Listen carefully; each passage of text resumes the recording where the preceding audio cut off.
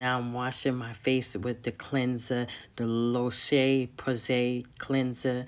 And after I finish washing my face really good, I start a face massage. You have to do a face massage.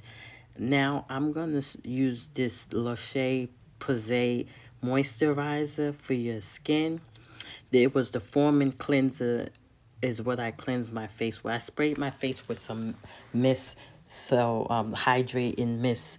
Now this is my face massage. It's a must. You do a face massage in the morning and at night. You have to massage that skin, and it feels so good. I can't explain it. You just have to do it. And you massage the whole face, the neck, behind the neck. You thank me later. You gonna love this. Pulling that skin back, massaging those temples.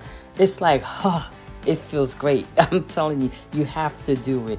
And your skin, look at my skin. I'm 55 years old. Look, it keeps you looking good. The water, the hydration, just great.